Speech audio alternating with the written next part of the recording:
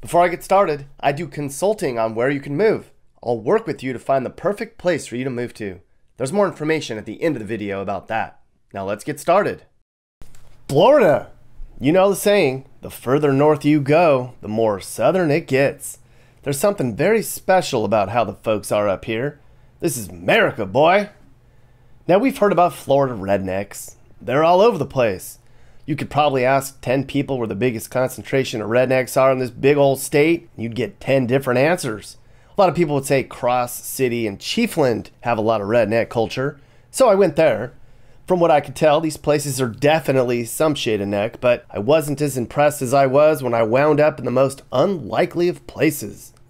In early May, I visited Florida's Panhandle, and not just any part of Florida's Panhandle. I wanted to go where I had heard it's as redneck as they come. The place I picked was Little Holmes County, population 19,927. It's a teeny little spot that's wedged way up against Alabama. Actually, most people say Holmes County is an extension of Alabama. That's why they call this part of the state LA, or Lower Alabama. As I would see, Holmes County is redneck in many ways, there's no denying that. But it's also full of surprises. And after talking to folks here and looking around for a day, it was clear this part of the state is some of the last true old Florida we have left.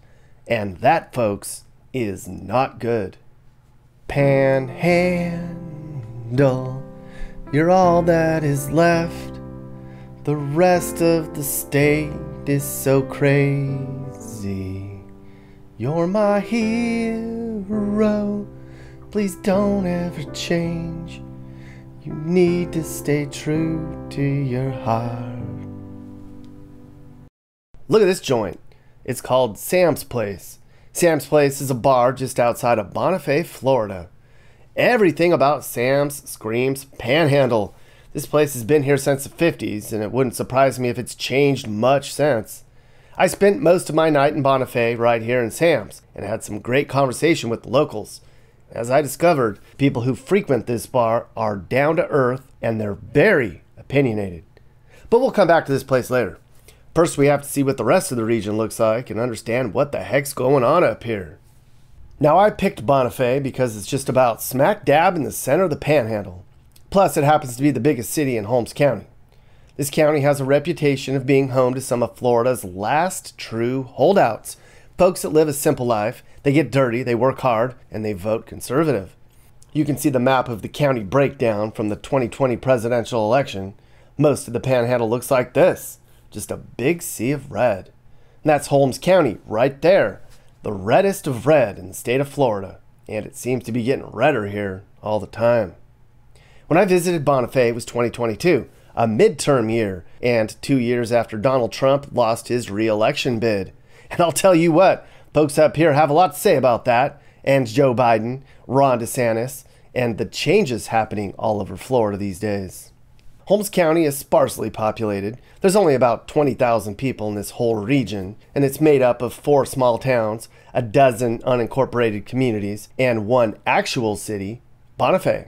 Bonifay proper only has about 2,700 residents. This small city is far different than the rest of Florida, and it's very representative of the Panhandle as a whole. Folks up here are younger, whiter, and less affluent than the rest of the state. While Bonifay is 85% white, Florida as a state is about half white, and Bonifay residents bring in about 20% lower incomes than the state average too. Bonifay was founded in 1882 because it was at the intersection of 2 major railroads. Today, it's still very blue-collar here. Outside of Bonifay, it's more of the same. I drove around Holmes County, and many of the roads I drove on weren't even visited by Google Street View drivers. Sure, it's rough in many areas, and this part of the state probably wouldn't be considered very desirable by a lot of people. But is this place redneck? What is a redneck? And why does the Panhandle have such a redneck reputation? Your definition of a redneck might not be the same as my definition of a redneck. But let's admit, we all have a general stereotype we can agree on, so we don't have to waste any time trying to find what that is. But do these folks consider themselves redneck? While driving down a dirt road in a more rural part of town, I came across a few dudes hanging out, getting ready to do what panhandle dudes do. So I stopped to talk to them. Oh, we got Rick. Rick, tell me what it's like in Holmes County. A lot of country folks, a lot of woods, trucks, small town, not a lot of big cities. There's a lot of people on drugs, so you might not want to move here, like, if you're from a different state. So there's a stereotype that everybody up here is, like, conservative. Everybody loves Trump. Everybody likes Trump. But I like Biden. But that's because I'm from Nashville. Do you get a lot of shit for being a Biden supporter up here? Oh, no, I'm not open about it. So everybody thinks everyone up here is, like, rednecks and shit? Yeah, basically. Is this, like, the redneck capital of Florida? Redneck capital. What's the what's a redneck? What's the definition of a redneck? Right there. They drive trucks, but they work a lot. Hardworking, driving trucks. Hardworking, driving trucks. Just living out in the country, you know? That's about it. Now, I have to admit, my initial goal was to show how necky this county was by focusing on the various trailer parks and rundown areas. You know, the stuff that defines stereotypes. But after talking with people here and seeing the area, I kind of changed my mindset about what a Holmes County redneck really is. I mean, sure, there's plenty of rundown tracks all over this county. There's dirt roads with mailboxes at the end of them. And along these roads are unkempt trailers, rundown homes, trucks parked in yards, and washing machines on porches. I saw lots of Trump flags, shirtless people, lawns that needed to be mowed, and clothing lines in front yards. But there's also nice parts of town too. Neighborhoods with very nice looking homes where you can tell people seem to live a very nice middle class lifestyle. Would these folks consider themselves to be rednecks too? Rednecks aren't just poor like they're depicted in media and in pop culture. They're hard-working folks with good values too. As I drove around, I wondered, are these people hardcore conservatives who like getting their trucks stuck in the mud too? It was hit and miss. Much of Bonifay looks like a regular small town, but then you drive through the Piggly Wiggly parking lot and it's a bunch of pickups. I also went to the local gas station and sat there for about 20 minutes, watching a string of folks go in and out, making assumptions. Just regular folks doing regular things like in most other places in America. All over Bonifay, I did see people who confirmed my redneck bias. However, perhaps the most redneck place in all of Holmes County is a little dive bar just on the outside of town. Remember Sam's Place? Now, if you were to build a perfect replica of a redneck dive bar and stick it in the middle of the most redneck part of Florida, and you filled it with the most stereotypical panhandle crowd, you couldn't do a better job than Sam's Place. The way the place looks, the music that plays, the outfits, the smell. They should shoot a movie here. It's that perfect. The kind of place where you can buy all your friends a drink for $9. Inside, you're going to find everything a redneck seeker seeks. Locals with boots and cowboy hats, camo hats and flip-flops, cut-off jean shorts and crop tops. The owner of the place is a man named Jerry. Now, I sat down with Jerry and other regulars for a couple hours, and we talked about a lot of things. Jerry didn't want to appear on camera because he says he's not a technical sort of guy, but he and others at Sam's enlightened me as to the viewpoint of a lot of folks in these parts. Of course, there was a lot of talk about politics. As you might expect, it's very conservative up here. Outside of a few people like Rick, who we met earlier, there aren't a lot of Joe Biden people up here. A lot of the people I talk to can't even identify with the liberal point of view. It's very much a live and let live vibe up here. There's a lot of complaining about mask mandates, illegal aliens, gun rights, freedom, taxes, Joe Biden. You get the point. And a lot of people up here complain about what's happening in the rest of Florida. Kinda anything south of Gainesville. The culture up here hasn't changed much in a long time, although new folks are starting to trickle in up here. Some people moved into town when Hurricane Michael devastated the Panama City area, and that's about an hour away. The hurricane had hit 2 years before, and it caused a lot of damage, and the rent in Panama City went from $500 to $1,500 a month, so a fair amount of people moved inland. There's also a smattering of people moving up here from downstate to escape Florida's outrageous cost of living spike. Others are fleeing the crowds and the liberalism taking over parts of Florida too. I don't get it. Why don't they just get better cars and clean up? Who wears flip-flops to a bar anyways? There's nothing wrong with the way these people live, Karen. They're good folks. They just want to be left alone. I actually disagree with the way you live your life, ma'am. The Panhandle definitely has a brand. It's known statewide for being a place with a lot of people less financially motivated than the people downstate. Lots of people in Florida think panhandlers are ultra-conservative and even slightly racist. In reality, though, it's filled with nice people. It's a great place to grow up, where you can still find plenty to do outdoors. There's room up here. They look out for one another. If you break down, somebody will stop to help you, and it's likely going to be somebody you know. It might not look like much, and a lot of Floridians might not think it's an attractive place to grow up, but that's kind of how they want it up here. Stay out. Stick to your overpriced, crowded coastal cities. Folks up here just want peace and quiet. They don't want it to get big. It's Friday night football games, local springs to swim in, and lots of stars at night. It's large tracts of forest and huge farms. It's a lot of community support and honest and trustworthy neighbors. There's very little drama, maybe a stolen tractor or a drunken fist fight up here. Holmes County, probably the most redneck place in the state of Florida. And that's saying a lot. This area up here is how Florida used to be. And sadly, it's just about one of the last areas of Florida that's true to its old self. It's not for everyone, but I think it's great. There's something comforting about a community where folks are halfway broke and under the radar. Sam's Place is certainly under the radar. Unless you happen to stumble across it, you'd never even know it was there. But the owner says Sam's might not be a gathering spot for these folks for much longer. The county's considering widening the road, which would mean the bar would likely be torn down one day. New Florida is encroaching on old Florida, even way up here. And that is a theme that would come up over and over on my Florida journey. Call these folks rednecks, or call them good, honest, true blue, hard-working Americans. They probably wouldn't care either way. The Panhandle, you're all that is left. The rest of the state is so crazy. You're my hero. Please don't ever change. You need to stay true to your heart. Don't ever change, Panhandle. Some good folks up here. This is Merica, boy.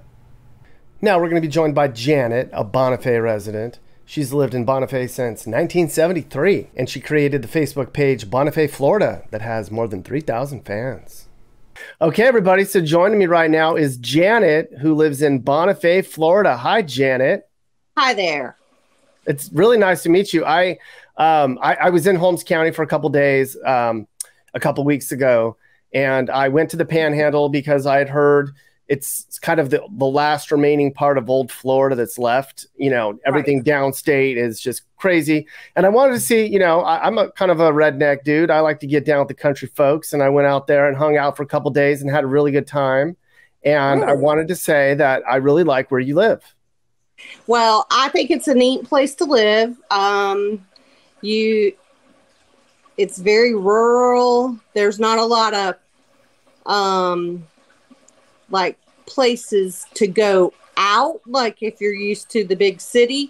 But usually people around here, they usually have a fire, or they go to the creek and they go to a sandbar somewhere on the river.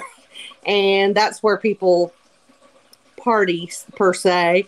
And to me, it's a neat place to grow up and live. I went to school here, went kindergarten through 12th grade here. Yeah. I lived on a farm in Indiana for 5 years, and, you know, it's a town way smaller than Bonifay. There were 500 people there. And I just grew to appreciate what it's like to just be out away from everybody. How do people feel about like how things are, the difference between the Panhandle and like the rest of Florida? Are there a lot of people up there that are like, we like it up here where it's quiet and cheap and we know everybody? A lot of people move here because it's quiet and cheaper to live than it is, and they are tired of the hustle and bustle and the traffic of the city. So a lot of people like it quiet and everything. Now, jobs you do have to drive out to get jobs. Usually, me being in the medical field, you usually don't have to drive too far because there's places to work around. But a lot of people do have to go outside this area for jobs. It seems like everybody's more content with living a slower paced lifestyle, cheaper lifestyle up there. They're not worried about fancy anything, and good for them. I like it. I like the fact that if I want to have chickens and I want to have a rooster that crows at 3 o'clock or 4 o'clock in the morning, that's okay because I'm in the country and that's okay. I have a yard full of birds, chickens, and I have a peacock too and guineas, and it doesn't bother anybody because my neighbors aren't super close. And you can grow your own vegetables, and I'm starting that this year. Is the first time I've ever grown my own vegetables, so that's nice. You can't do that in the city. No way. I saw some Trump stuff. It seems like you look at a voting map, and it clearly looks like just about everybody up there votes conservative. Most definitely. This is a very conservative area. And if you're not that way, you probably don't talk about it a lot because everybody around here is conservative. Definitely. There's a lot of Trump stuff still up. I saw. Yeah. No, there's Trump 2024, Trump forever. I saw all the flags. They even had a sign going into the local hospital, something about Hillary should be in jail or something like that. And I said, people that are from out of town that are on the interstate that stop in at the hospital think it has something to do with the hospital, but it doesn't. It's just the person that lives next to the hospital has that up. Yeah. So there's a clear divide in Florida between the liberal and the conservative crowd. You've got like most folks upstate and the panhandle are very conservative. And the lower you get, definitely gets more liberal. Do you look down upon your South Florida neighbors with scorn at times? A lot of the Hispanics that have moved into the southern Florida voted Trump. No, I get that, yeah. But you'll have I think around the colleges more, you have the more liberal views around Gainesville, and actually not even there, because I was recently on a vacation to Central Florida around the Gainesville, Micanopy area. There are a lot of conservatives there looking at their signs outside, but Tallahassee, very liberal. Even going towards Defuniak and Pensacola, I saw, I see a little bit more liberal than I do here I think it's the rural farmers are way more conservative. Mm-hmm. How's it changed since you got up there in the mid-70s? Well, I think with the advent of online, the internet being the way it is, it's really caused a hit to the mom and pop businesses or the stores in town. So our downtown area has really, really suffered. Recently, we've had some people move into town that have bought some of the old buildings, and they're beautifying them and hopefully going to rent out some of them and get some businesses in them. But it's a struggle for businesses to make it because of the internet, I think, as a lot of, the shopping. Now, restaurants, we've recently had a restaurant that was near and dear to our hearts closed because of just recently the price of food going up so high. So, and I think people are kind of cutting back going out to eat, recently. But restaurants have had more success than, say, shops. That's good. Like, you know, somebody's, at least some of them are making it. Mm-hmm. But most of the like, we have, you know, some cattle farmers across the road from me, and we have dairy farmers and beef cattle farmers a little bit north of me, and the same family has been doing it for 20 plus years. So I mean, I'm sure they've been affected, but I couldn't say personally how. So the reason that I, you know, ended up in Holmes County partially is because Holmes County on the Panhandle has the reputation of being where, like, it's redneck land and all the rednecks are up there, and Holmes County's kind of right smack dab in the middle of the county. And Bonifay is known around the state as being, you know, very conservative and a lower lifestyle than the rest of the state in terms of country folks chilling. It's a poor county. Yeah, you know. Yeah. Would you define Holmes County as redneck? Probably yes, but I mean, I'm for the most part, I'm proud of that. You know, I mean, I'm proud of the heritage of this area, but I mean, being redneck has a derogatory term, I know, but yeah, I think it is pretty redneck. If that's, you know, to me, it's country, but now as far as uneducated, no. I think the education here is pretty darn good. I mean, but I came from a family that both my parents were teachers, and so I was taught proper English. And I think a lot of times rednecks, I think of not speaking proper English. And there's some illiterate, grammatically incorrect people around, but I think that's everywhere. They're just not considered rednecks in, say, Tallahassee. Yeah. What term do you see? You're like, redneck comes as a derogatory term sometimes. What's the negative stereotype that rednecks have that you think you're not comfortable with? Well, I think that, I mean, a lot of times it means uneducated, or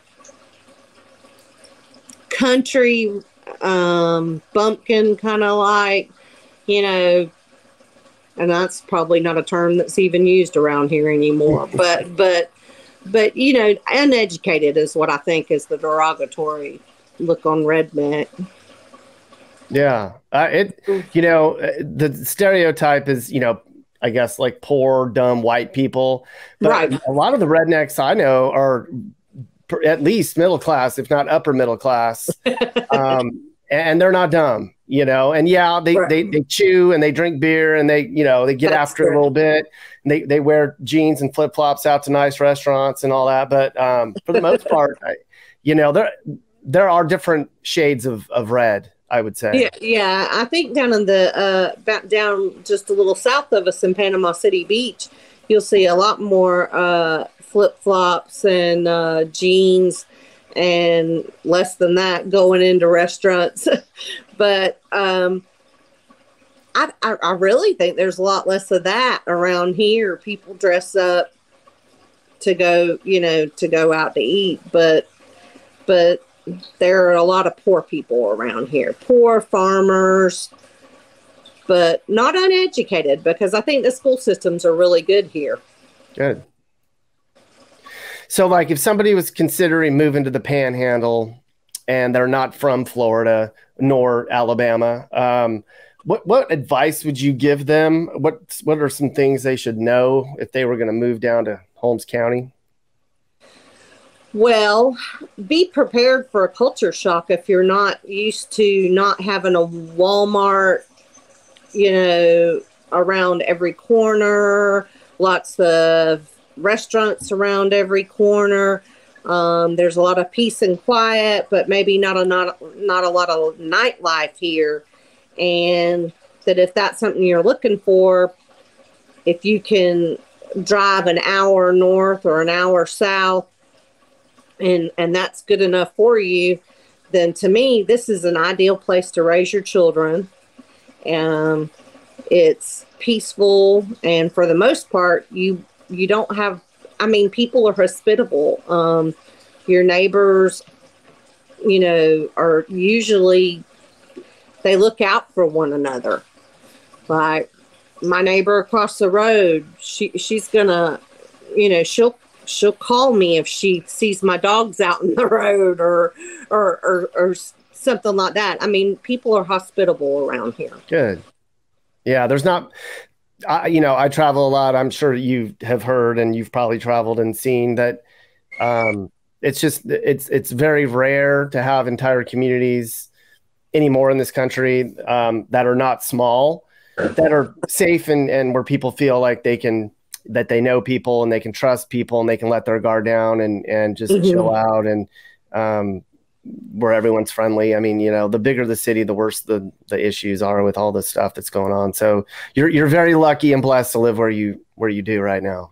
While there's crime here, no doubt, and we're seeing more in that.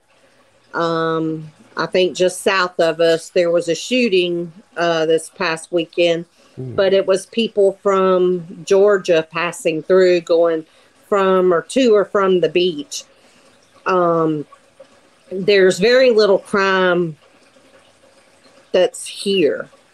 That's not, I mean, I'm not saying that there's not your drug-related crimes. I mean, that's everywhere, but I feel safe here, whereas maybe not so much somewhere else. I agree, 100%. Yeah. Now, after I left Bonifay, I ended up in Panama City for 2 days, and I did not feel safe in Panama City.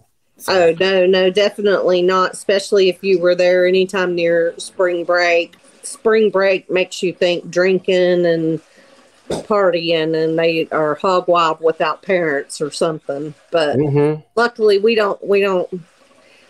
Everything to me seems much calmer and slower paced here. Yeah. So you've lived in Florida your whole life. Yes.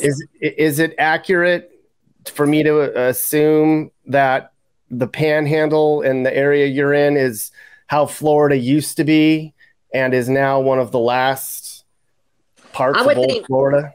I would think this area has changed very little in the time that I've been here, other than the fact that, there's been a lot of loss of small businesses here and I really believe that is due to the fact that, the advent of the internet and people purchasing things online and the big businesses like Walmart that take away from the small businesses, mom and pop's type businesses. But recently we've had some people move in, and we've had some people starting some mom and pop stuff, and there's a little community in Bonifay called Peppertown, and I have not been to their market yet, but evidently they're starting a little market down in that area, and I don't know if it's farmers market / other like things that people have made, but I'm interested in checking it out. Yeah. How would you feel if Bonifay started to turn into Panama City? Well, I wouldn't want it to turn into Panama City. I wouldn't mind if a few businesses came here, but I wouldn't want it to turn into Panama City. Definitely. But I don't think that there's danger of it ever getting that big because we have no beach here. But I wouldn't mind a little bit more businesses and a little bit more opportunity for jobs. What are some funny or off-the-wall events that you can only find in Bonifay, Florida? Well, not maybe in Bonifay, but in Holmes County, there was the worm fiddling thing in Westville. Wasn't it a worm fiddling? I don't even know how you worm fiddle, but so that would be something that would be only around this area. Worm Also, fiddling. not in Bonifay, but in a nearby town called Wausau, there's a possum festival. There you go. So that's an unusual thing around. You know what? I should come back to the worm fiddling day. I can honestly say I've actually never been there myself, but Okay. I know that they have it. That's good.